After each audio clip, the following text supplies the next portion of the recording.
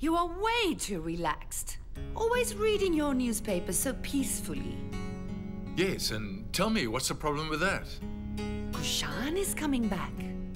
So what if Kushan is coming back today?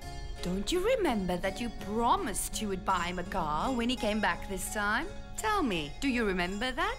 Yes, and I will stick to my promise, so don't you worry. Now, will you please stop carrying on about it? Listen! Oh, looks like she's also here. She'll start complaining. I don't complain often, now do I?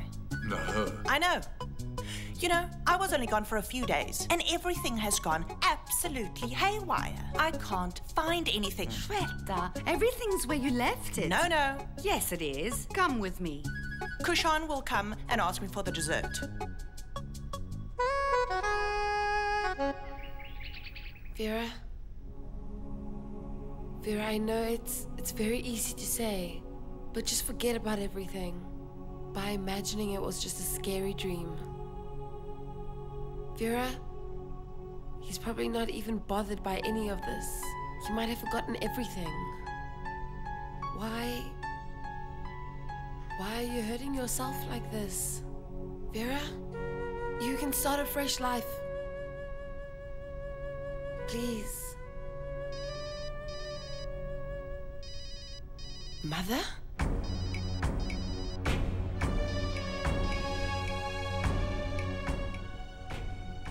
Namaste. Namaste, Chewie. How are you? I'm good, thanks. Can I talk to Vera, please? 1 minute, Auntie.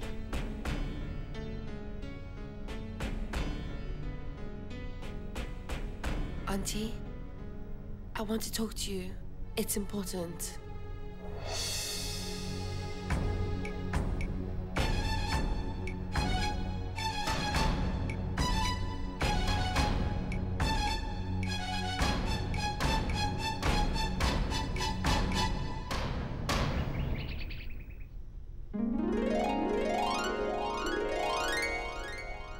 Vivan?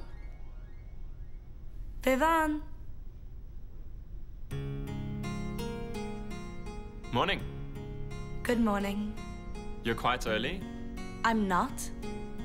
Everyone has left the house and have gone to work already, and you are still here. Oh, so you spoke to father? Yes. Your parents, they are quite worried about you, Vivan. Mega, please. It's a beautiful morning. No lectures today, okay? Vivan, I am not here to lecture you, understand? Actually, as a good friend of yours, I'd really like to tell you something. You have your entire life to spend with Vera.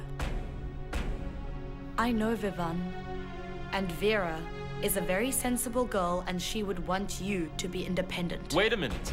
Hold your horses. Who are you talking about? Vera? Yes? You love her, don't you?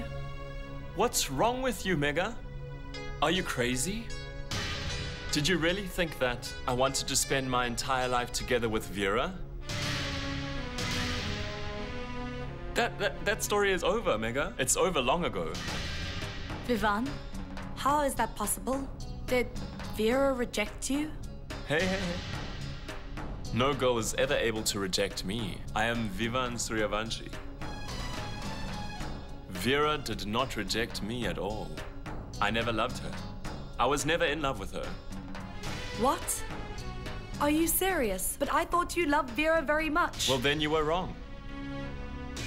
It was a bet to make Vera fall in love with me, and I won it. What? What are you trying to say? It was just a silly bet. Oh, Mega. You don't know it, but Vera rejected me once as well.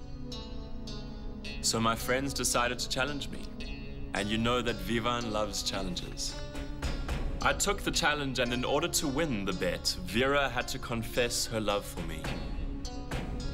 Vera fell in love with me, and now I won the bet. What? How? How can you do that to her? Vera's very sensitive. You are disgusting, Vivan. Disgusting. You know me. How is it even possible that you couldn't figure it out? What made you honestly believe that I could ever fall in love with anyone? I'm sorry, Vivan, but I really am just so very ashamed of you. You played with her emotions just to win a silly bet with your silly friends, Vivan. Do you even know what love is? For goodness sake, Mega. I don't believe in love. You will believe in love. One day you'll be betrayed, Vivan, and you will realize Vera's pain. Strange. Very strange. That you are my friend. Yes, I am your friend, and that's why I can't ignore your mistake. Mega, listen. Girls are really too much. Oh my goodness.